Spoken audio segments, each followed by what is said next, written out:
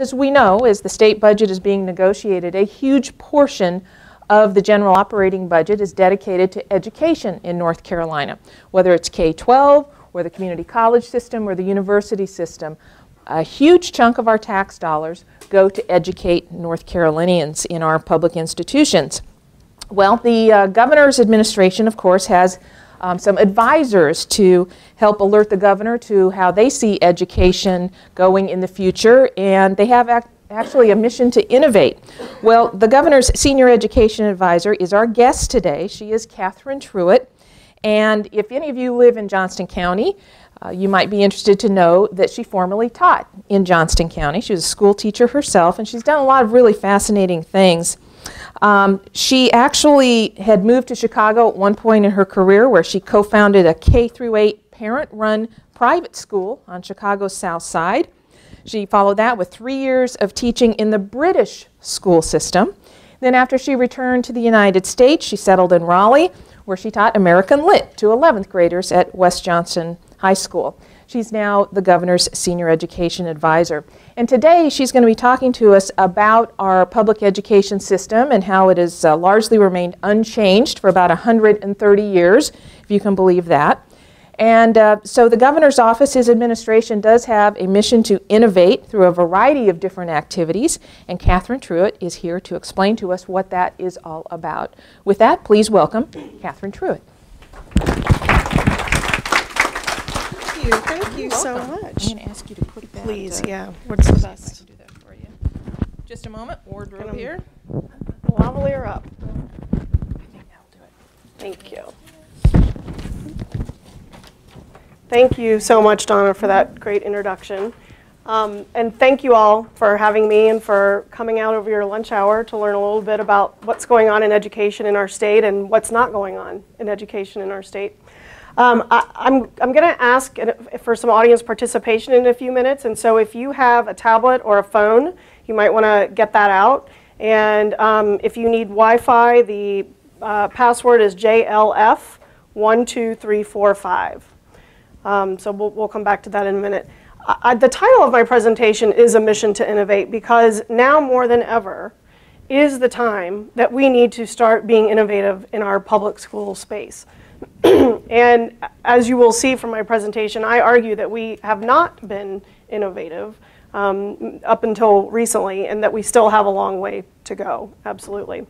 And so what I would like to spend the next hour doing is talking to you about where we have been in our education system, what needs to change and why, what our challenges are, and what the state is doing and what this administration is doing to help facilitate those changes. So, Donna, that was such a great introduction, and I don't usually get a nice introduction like that, so I have some slides just to give you a little bit of background on myself. But I grew up in Cincinnati and graduated from Cincinnati Public Schools, and then decided before going to college that I wanted to go and live overseas for a year and work, which I can't believe my parents let me do, but they did. And I happened to be living outside of Frankfurt the year the wall fell. And it was an incredible, incredible time. It would have been incredible even if the wall hadn't come down when I was there. But I happened to be in the city of Frankfurt the day the borders fell and saw the East Germans just pouring in their funny little cars. And you could spot them a mile away. And of course, meeting people who were just a generation removed from World War II was an incredible experience, for sure. I came back, went to the University of Maryland, got my degree in English, and met a guy at the Naval Academy, as some people are known to do when they're down that way. And he became Denzel Washington, was stationed on the USS Alabama as a submariner, and we were married right after graduation. We lived in Washington State, where I got my master's degree in education. And then we moved to Chicago, where after 5 years in submarines, the Navy lateraled my husband into the JAG Corps. So we went to law school in Chicago, which is, as Donna said, where I helped start a private school on the South Side. Then he became Tom Cruise in A Few Good Men. So after he became a JAG, we moved to Jacksonville, Florida. and then overseas to London for 4 years. 3 of those years I taught in the British school system, which was an incredible experience. That's a talk for another time. And then we decided after 15 years that it was time. Our oldest had started school and just didn't want to move around anymore, and so we settled in North Carolina, and I started teaching at West Johnston High School. And then after 3 years, the opportunity to consult fell in my lap, and I think my career took a very interesting turn at this point because I started consulting in underperforming schools, which is code for failing schools. And so I traveled really all across the country, either working long-term in schools or just going for a day or two to present about things that schools could be doing better. But my main projects were in Harrisburg, Pennsylvania, Gary, Indiana, and Dayton, Ohio. Three places that are not dissimilar to one another with very high levels of poverty. Completely, I mean, I had taught in schools with poverty before, but not 90% poverty. So very, very eye-opening and altered the way that I felt about public education for sure. So before we go any further, I would, this is the audience participation portion of the program, so I would like to ask you to go to a website called Kahoot.it. So Kahoot is spelled K-A-H-O-O-T.IT.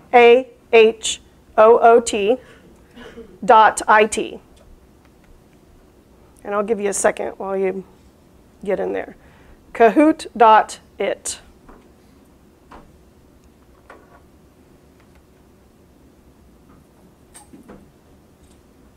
And I've got a couple of questions to ask you. It changes colors on it. What was that? It changes colors on it. Yeah, it does. You should get a screen that asks you to enter a PIN. Is everybody there? So go ahead and enter that PIN.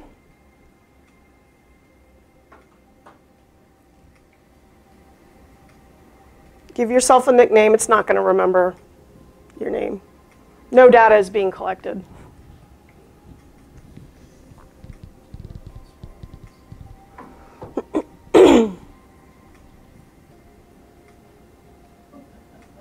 Anybody else? Oh, yo, dude, there's one.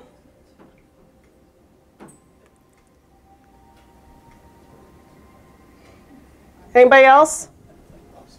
Ready? Okay. So it's going to ask you a series of 4 questions, and you will need to look up on the screen to see what the choices will be on your phone. But I think if it's on your phone, you just see the colors, and it's gonna, your choices will be like yes, no, sometimes, maybe, and the key will be up here. You'll have about 20 seconds to answer. So here's the first one.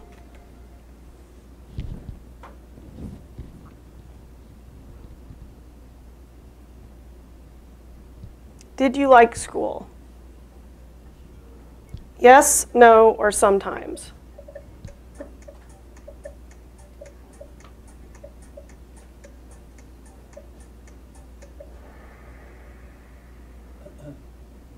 Okay, so 9 people said yes, 5 people said sometimes, and 2 people said no. All right, next question. Do you remember being bored in school? Yes, no, or sometimes.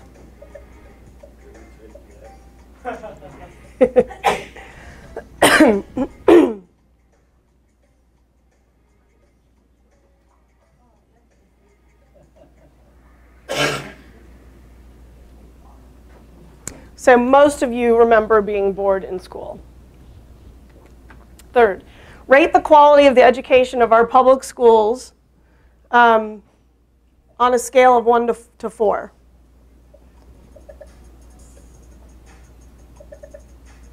So 4 is the best.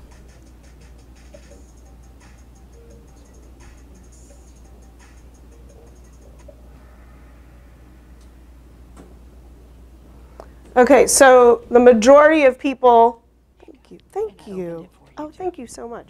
The majority of people rated them on a scale of 1 to 4 as a 2. Rate the extent to which our public schools meet the learning needs of all students, with 4 being best.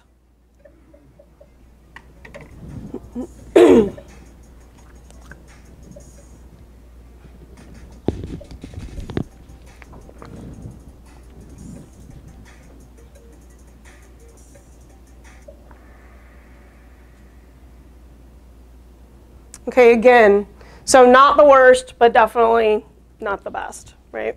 So there's a trend here, and I think that's it. Yeah.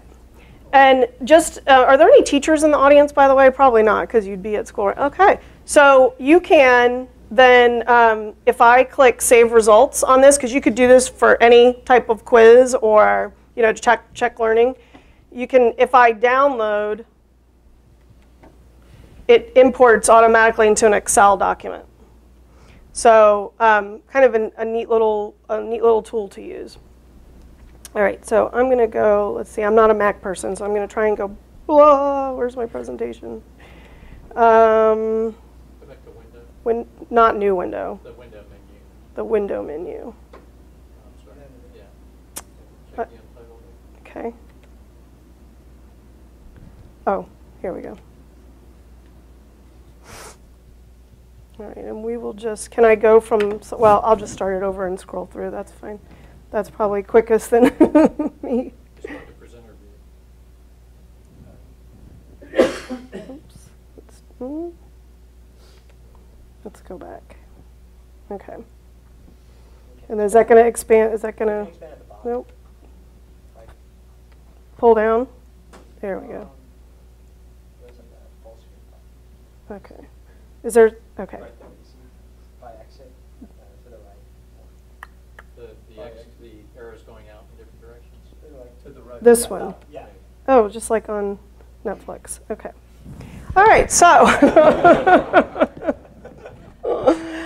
The real, yeah, exactly. So, past innovation. So, what's the deal with this claim that our education system hasn't changed in 130 years? Or here it says 120 years. I think it doesn't come as a surprise to know that 120 years ago was a different economic system, right? Primarily agrarian and industrial. Our education system, as we know it, pretty much began when Horace Mann up in Massachusetts decided he had gone overseas, saw the Prussian education system, which dumped kids by age into various grades, which we now call age grading, and actually very innovative for its time, said that the state needs to pay for a free education for everyone.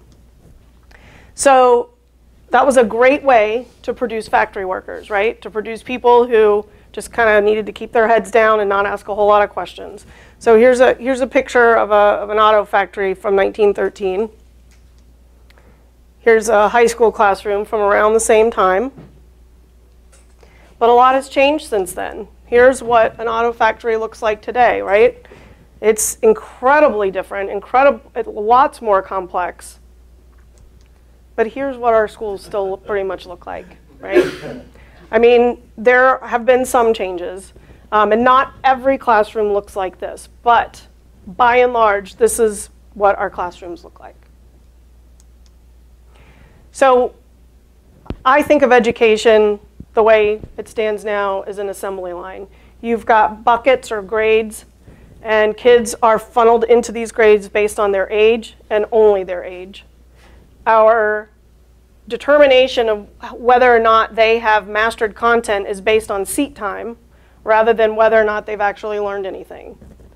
And what is fixed is the age and the bucket. But what is variable, of course, is what did they learn? So again, our system of education is rooted in the economy of the 19th century, not the 21st. So why is that a problem? Well, 1970, 80% of any given class graduated from high school. 14% of men went on to get a 4-year degree, 8% of women. And those who didn't were still able to get a decent paying job, right? The expectation now is that we will educate everyone. And that is an American phenomenon. When I taught in the British school system, if you had a child with special needs and your neighborhood school could not meet the needs of your child, whether it was physical or otherwise, they were not required by law to adapt their school to meet the needs of your child. And then you would just go to the closest school that did. And you might say, well, you could move, but especially in the southern half of the UK where it's more crowded, there are a finite number of places at school. So if any of you have kids in Cary, like I do, where schools are capped, and then you get sent to your overflow school, that's the situation in the UK. They do not have to provide a space for you at your local school.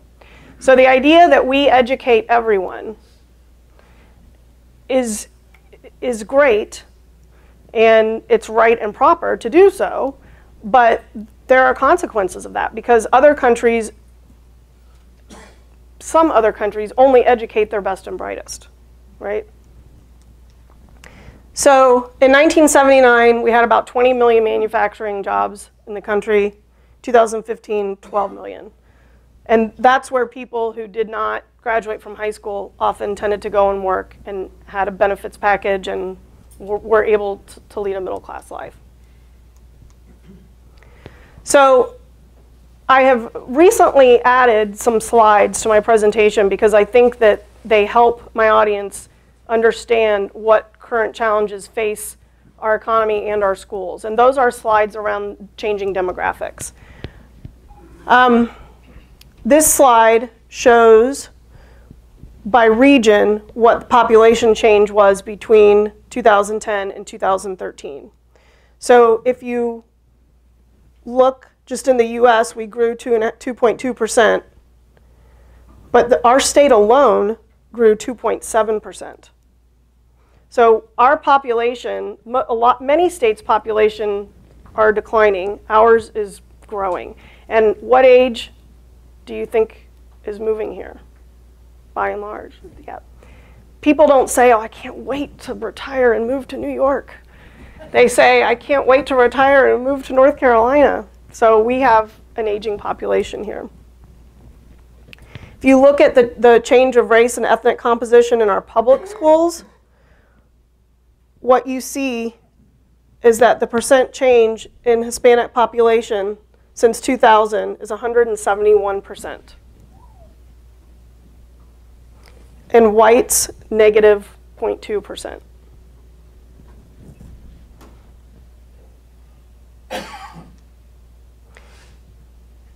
And then when you look at fertility rates in North Carolina, for every 49, or I'm sorry, 40, the median age for white women in North Carolina is 42.9, which means that out of 1,000 women in North Carolina, only 49 are of childbearing age. But when you look at other groups, like Hispanics, 99 out of 1,000 are of childbearing age. White children are no longer the statistical majority in North Carolina. They make up 49%. I went to, my kids are all in Wake County Public Schools, and I had an opportunity to go to my youngest is in the first grade, and I went to his classroom. There were seven languages, different languages spoken in his classroom in Cary. I don't know how his teacher does it. I really don't. First year teacher, 27 kids, 27 first graders, 7 different languages spoken. I was by far the oldest parent there. Again, 1960, our foreign-born population was about 22,000. 2012, almost 750,000. The country as a whole, in 1900, we had very different immigration laws that excluded Middle Easterners, Hispanics, and Asian people from coming here. In 2014, it's 42.5 million. Big, big changes. Then when we look at the change in age, we see here that the biggest change is 45 to 65 and older. So again, people coming to retire here and just the baby boomers are aging. This is a phenomenon that I've heard described as the browning and the graying of America. So the average number of people who turn 65 every day in the US is 8,000, which is about 5.5 people every minute. So what does this all mean? Skill demands have changed in the national and the North Carolina labor market. And what my office calls the new minimum is a post-secondary education. So some training beyond high school and college is essential if you are going to stay above the poverty line. So this is something that aligning workforce and education demands is something that the governor talked about when he campaigned, and something he addressed in his first State of the State. And around the same time, Georgetown University's Public Policy Center came out with a paper detailing our education and workforce needs moving into 2020. And the state-specific data for North Carolina indicated that we would need to have 67% of our working population with some post-secondary training and education. So this has become a goal of the administration that you will start to hear more and more about. There are several different groups within the administration, including folks from commerce and the community colleges, working on this 67% workforce goal. And we will not meet, I'll explain, I know this is small, I'll explain what it says. We are not going to meet that workforce goal without our community colleges. So right here, what we see, the blue bar represents the 2014 labor force, which, by the way, we're at 54%. So we're at 54%, we need to be at 67%. So here, the blue is the labor force, the 2025 job demand is in green. So this indicates that we are going to have a surplus of folks with a high school diploma only or less. We're going to have a 540,000 person deficit of jobs that require an associate degree or some college or an industry certificate, right, like welding or HVAC or something like that. We'll have a smaller deficit of people with bachelor degrees and another deficit of people with master's degree or higher. So too many lawyers. I said, oh. Don't stand near the speaker. Oh, that's it. I'll cross over here. Thank you. So what I would say is that our education system hasn't changed in 130 years, but think about how much has changed in the last 10 to 15 years. I mean, forget about the last 100 years. Just think about how smartphones have changed our lives forever. They changed the way we work and play and even sleep. Has anybody downloaded the Sleep Cycle app? So you can see, it will quantify the quality of sleep that you're getting. And let me tell you, I didn't think this thing was going to work. Totally works. Because I haven't been sleeping since I took this job. Because this is the kind of stuff that keeps me up at night. So this is what employers want. And when I go to, when I talk to business owners, they tell me all the time, I can't find people with the skill set that I need. Because our schools don't teach this. They teach kids how to take a test, right? They teach kids how to remember information. It goes in one ear and out the other. Our schools don't teach critical thinking. They don't teach soft skills. And if kids don't learn those at home, fill in the blank. So technology has changed what it means to be college and career ready.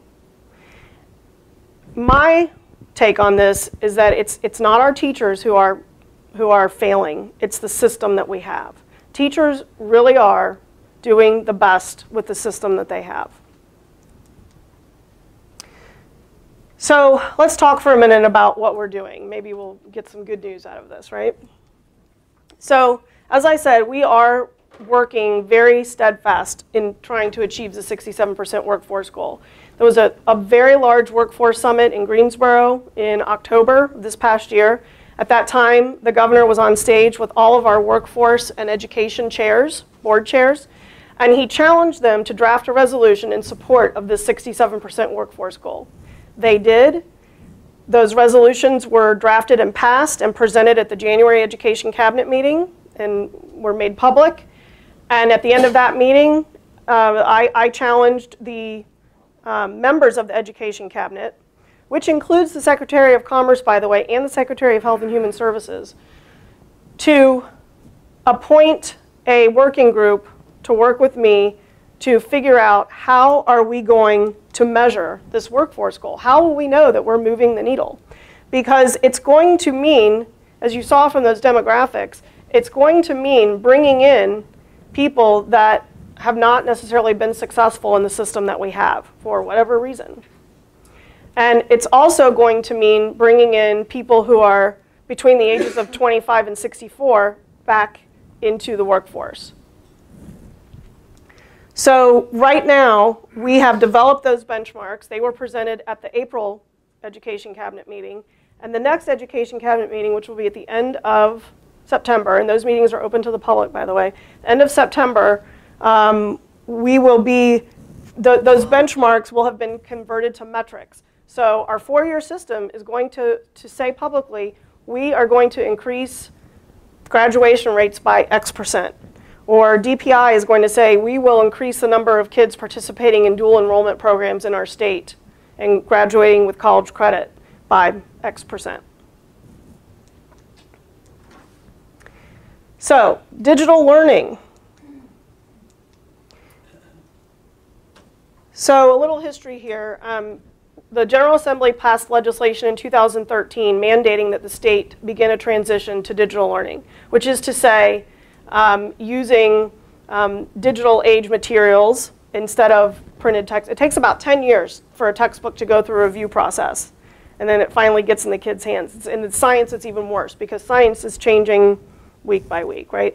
So we want, and I'm going to talk a little bit more in more detail about what I mean when I say digital learning, but this was not an unfunded mandate. There has been funding by the General Assembly to connect our whole state, all of our schools and learning spaces to Wi-Fi. So every school has a little bit of, I mean, every school has a, you know, a Wi-Fi entry point, right? But what they don't have is the kind of Wi-Fi that you need to hook up a whole class on a device, like the kind of Wi-Fi that's in here. So the Friday Institute at NC State, and just what is an example of a great university government partnership, has really been leading the way with working with the feds at the E-rate commission to change the way that those federal E-rate dollars are distributed. And as a result, we will be one of the first states to have total connectivity throughout the state in our schools. We were at 22% when the governor took office. We're currently at 63%, and we will be at 100% by the end of 2018. It's been funded already. And so the governor's budget has $29 million in this cycle for training teachers on how to use technology in the classroom, as well as allowing districts to purchase digital content and resources. So I want to talk a little bit more in more detail about what digital age learning is. The governor always says to me, the average voter is 60 and they don't know what you mean when you say that. And they hear digital learning and they think, digital cable? Huh? What's that? So it's kind of hard to put into words how powerful this is. But I'm going to try, and I'm going to try and give you an analogy. So as I mentioned earlier, I have spent a lot of time in the past 4 years in high poverty schools. Your average high poverty school is a very depressing place to be. I mean, I've seen kids with bed bugs. I've seen kids with holes in their clothes. I've seen kindergartners that can't string a sentence together because nobody talks to them at home. Their language deficits that they start with are enough to just make you want to throw in the towel altogether. Since I took this role in October, I've been in about 100 digital age learning classrooms. We've got a good handful of counties that have rock star superintendents who have figured out how to do this without state funding. And they've nickeled and dimed it together, and they're just about ready to run out of money, which is why it's crucial that this gets passed in this session. But what I saw made me a believer.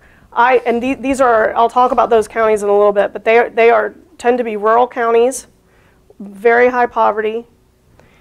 And the only way that you would know that these kids were poor was because they had holes in their clothes. You go into the room, every kid was engaged, which I just can't even tell you. The chaos that I have seen in other schools, it's just mind-blowing. But you go in, first of all, you don't know where the teacher is because the teacher is, Greg, because the teacher is kneeling down working with a small group of kids on the floor, or they're sitting at a table someplace else. But I'll tell you where they're not. They're not standing up in front of the class lecturing. Sit and get, right? Sage on the stage. That's not happening. So the kids are engaged. The other thing that makes it so amazing is that it's personalized for kids. So we have 1.5 million kids in our state.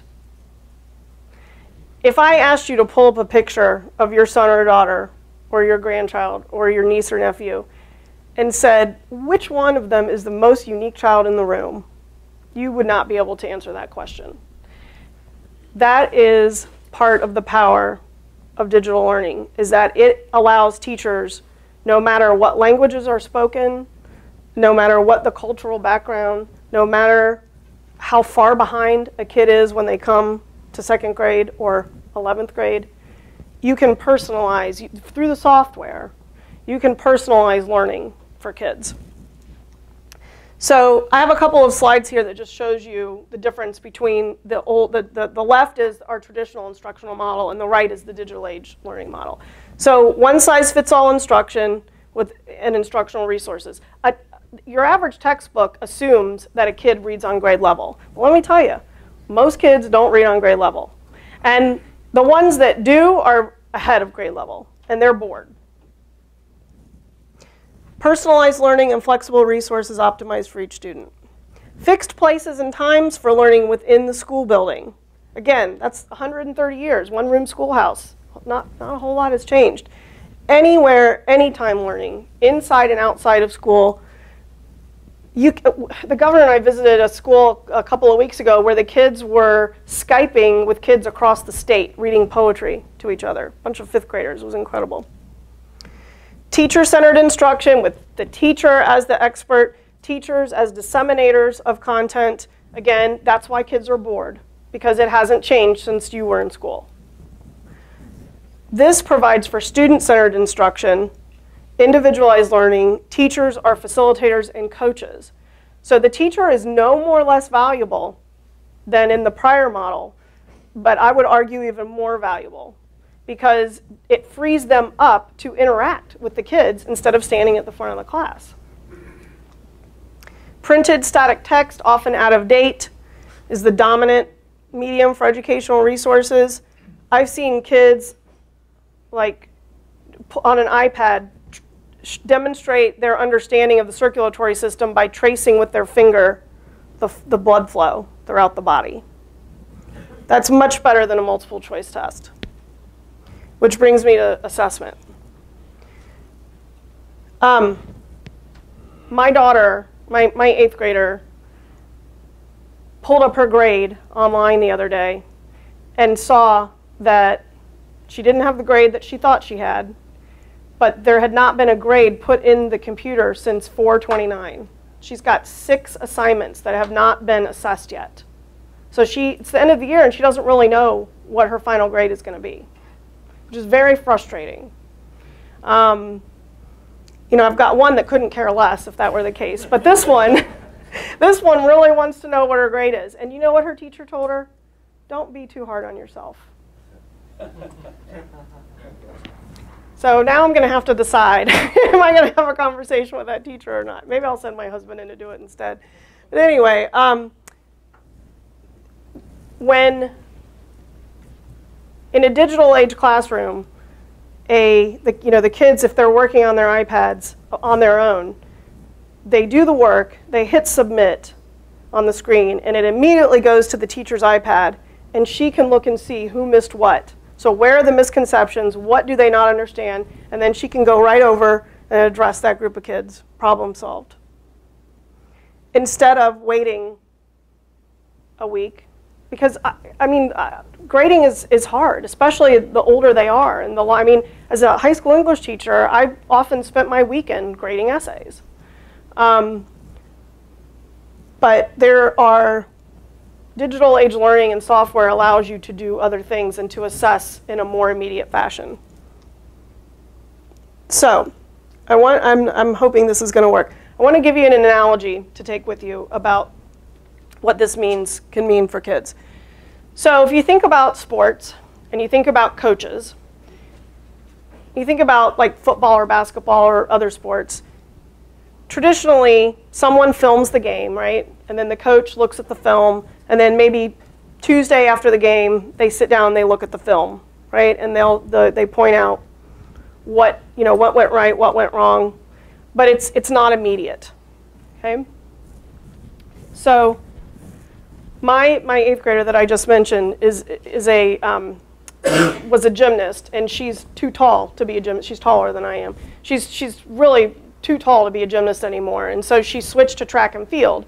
And when we moved from Johnston County to Cary, we found out that there is a pole vaulting coach in Apex who has his own outdoor sporting arena, and he has coached several state champions in pole vaulting. And let me tell you, this is the cheapest sport any of my kids have ever done. And he is an incredible coach. And so my daughter started pole vaulting. And here is a video. Oh, shoot. Why does it say it's on YouTube? Anyway, so I can explain it. So, oh wait, here we go. Let's see if it'll go this way. No, probably not. So when we were at a practice one day, and you can see that, you're trying, this is the bar that she's trying to get over. It's actually a bungee cord.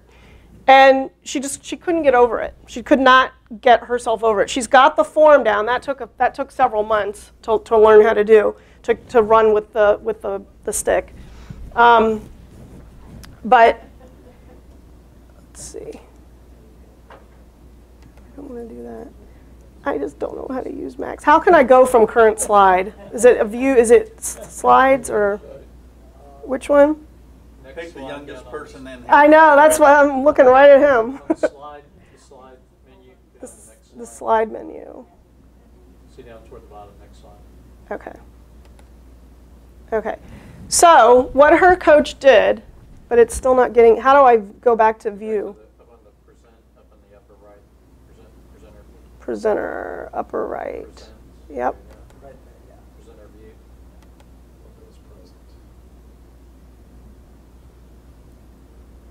Just close that out. Okay. So he filmed her vaulting.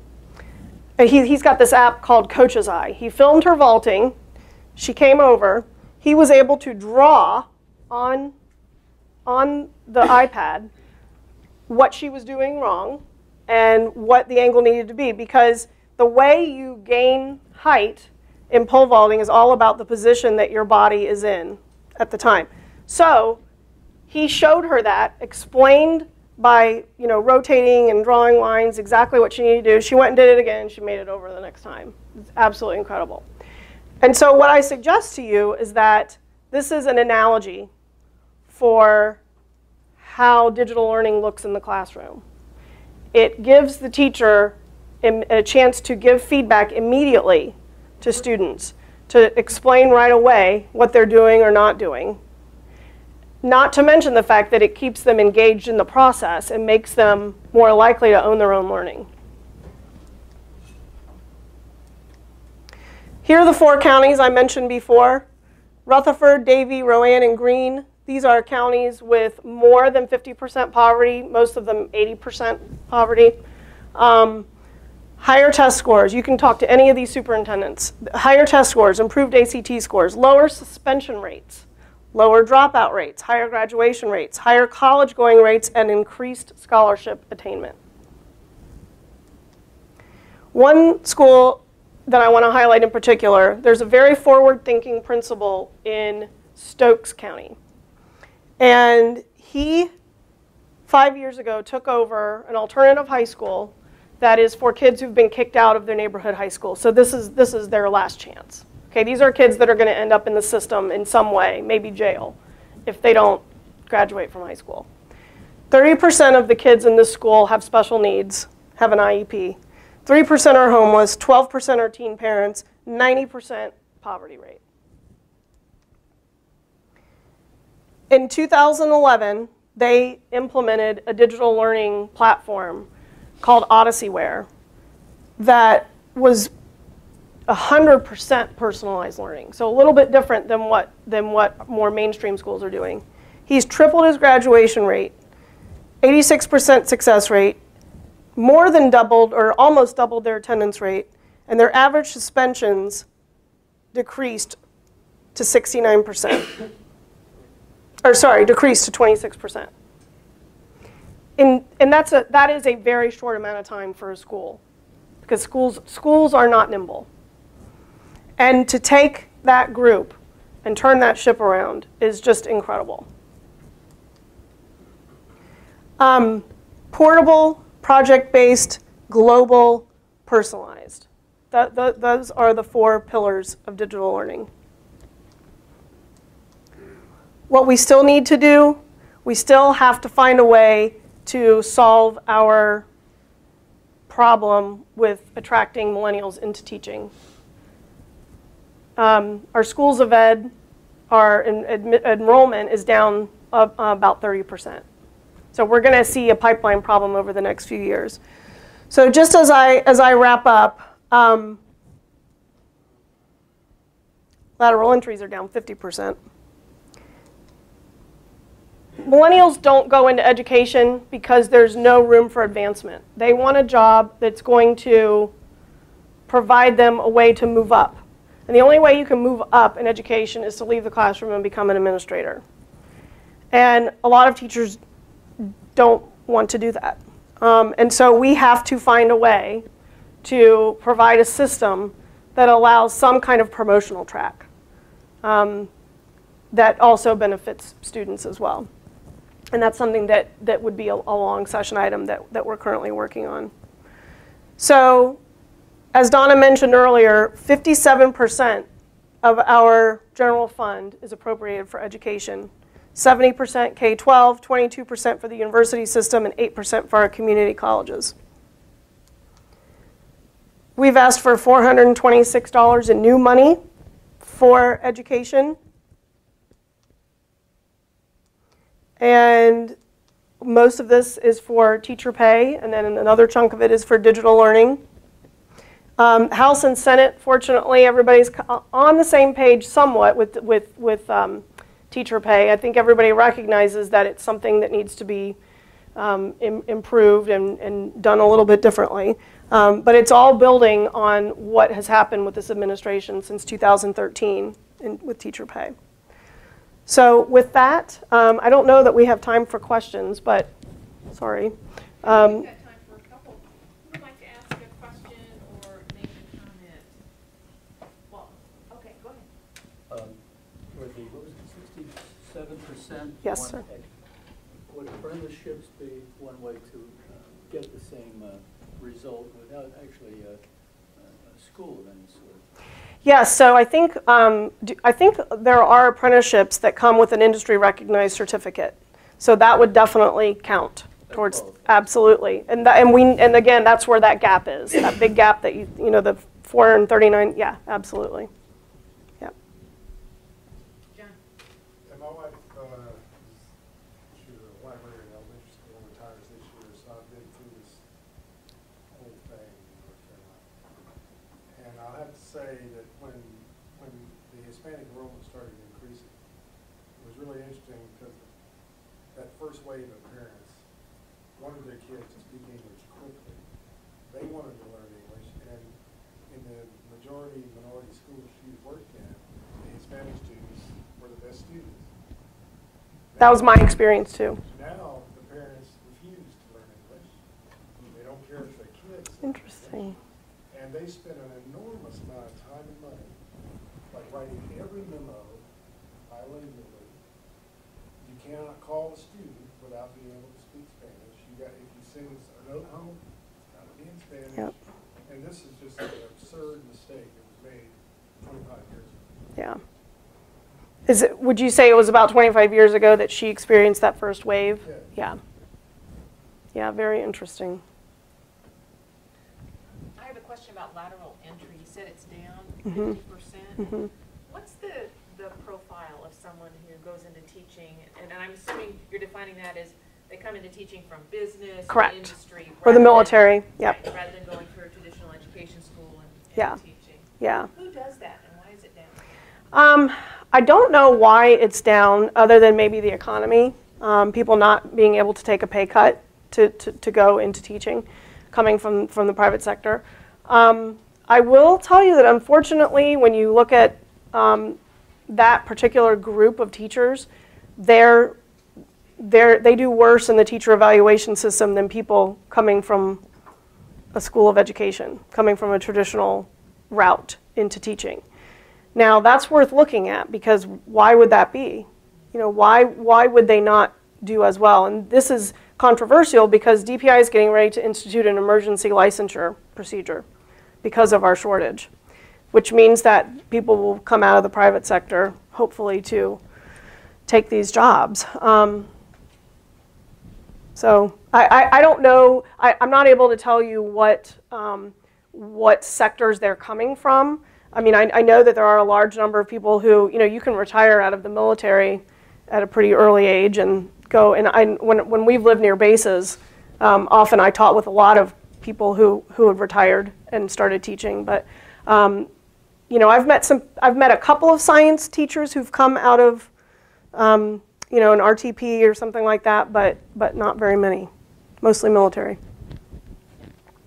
Well, I think the follow-up to that is North Carolina's licensing system's a little more rigid than other states. It doesn't allow for non-public universities to prepare teachers. And other states do allow private institutions to be able to train lateral entry teachers. Texas probably has the highest number of lateral entry teachers, not only because of size, but as percentage. The other thing on digital learning, you know, this isn't our first foray into digital learning. Back in the mid-90s, North Carolina in its budget appropriated $100 million to digital learning. And it gave us a kickstart against other states. We dropped that funding. We're trying to get that funding back. We got a plan in place, but we're going to have to be able to sustain it. Right. And, you know, we often today talk about trying to catch up to other states with one-to-one programs. And really, students are bringing 2 devices to school today. So if our goal is a one-to-one initiative, we're setting our sights pretty low. Pretty low. And then the last point is, you know, this 67% goal is extremely important. You know, the governor has the proposal to implement the Western Governors University, and hopefully we'll be able to get that done this session. Mm-hmm. Yep. Absolutely. Time for one more, yes. The biggest I'm from Moore County, and the biggest problem we have right now is classroom capacity. Mm-hmm. And when you depend upon your county commissioners for the funding to build new schools, we're running up in Moore County into the tier system.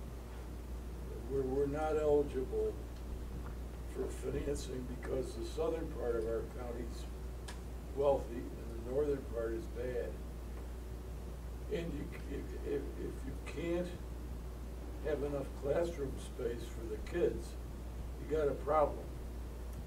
Our solution right now there is to go to a special high school that would be located on our community college campus, and that would allow kids before graduation to chart a career path.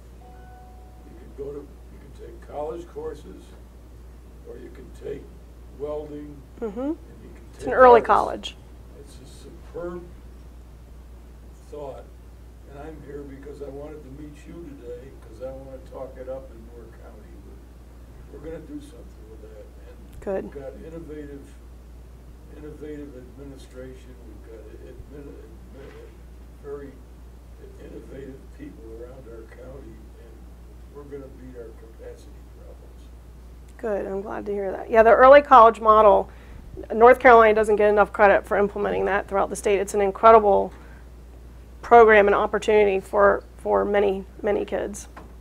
It's not traditional because if the special school serves 3 high schools, you get an immediate pushback about, well, what are they doing, traveling time, this, that, and parents can object to it.